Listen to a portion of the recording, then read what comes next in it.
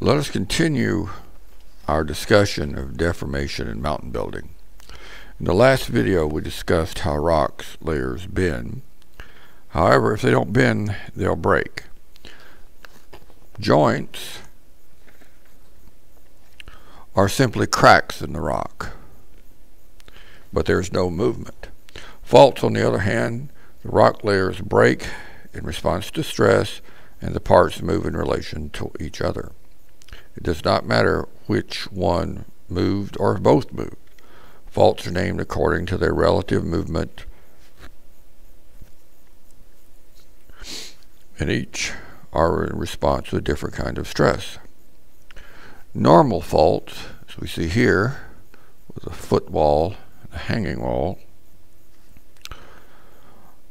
occur when rock strata is placed under tension. It's stretched, elongated, until it breaks.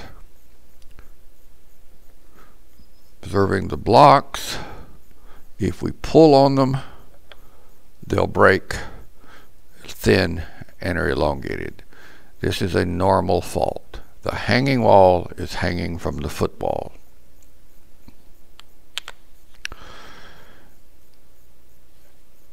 In a reverse fault,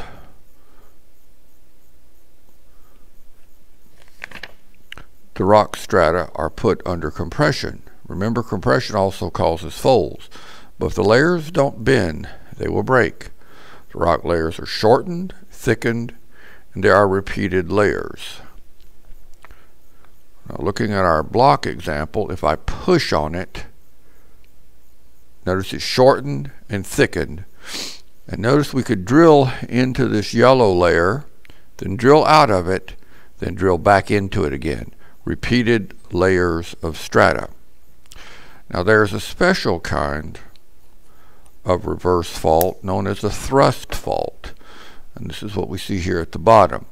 It's also a reverse fault, but it's a very low angle reverse fault.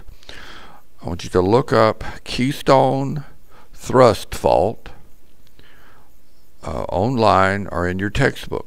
You'll see that the older rocks are thrust up over the younger rock. There is a sharp color transition between the two of them. The last type of fault we will discuss is something different in that the movement is parallel to the plane of the fault. Here's the plane of the fault.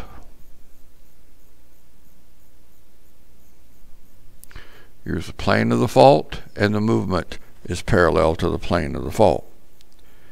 Movement is categorized as right lateral or left lateral. Lateral means to the side. Absolute movement does not matter. They both could have moved in opposite directions or the same direction, just not the same amount. Or one could have moved, but not the other. Students often seem bent on making this one hard when it's painfully simple. Imagine you are standing on one side of a strike-slip fault. Which direction does it appear that the other side moved from your perspective? In a left lateral strike-slip fault, it will appear to have moved to the left. Now, anyone standing on the other side, it looks as if your side moved to his left. Absolute movement is meaningless. In a right lateral strike-slip fault, the other side will appear to have moved to the right. It will appear the same to someone standing on the other side of the fault. You will have appeared to have moved to his right. In the U.S., the San Andreas Fault is a transform plate boundary. It is also a right lateral strike-slip fault. In about 12,500 years, LA will be a suburb of San Francisco. Make sure to study the pictures in your textbook or check online for examples of what we've covered. If you have any questions, make sure you go talk to your professor about it, because you guys have paid for this. In closing, it is the principle of uniformitarianism that allows us to relate events in the natural world today, such as earthquakes, mud flows, or glaciers, to the evidence we see in the rocks from the Earth's distant past. Geologists love our big words. I've kind of broken it up a little here. This ends our discussion of deformation mound building. Next time, we will get into mass wasting. See you there.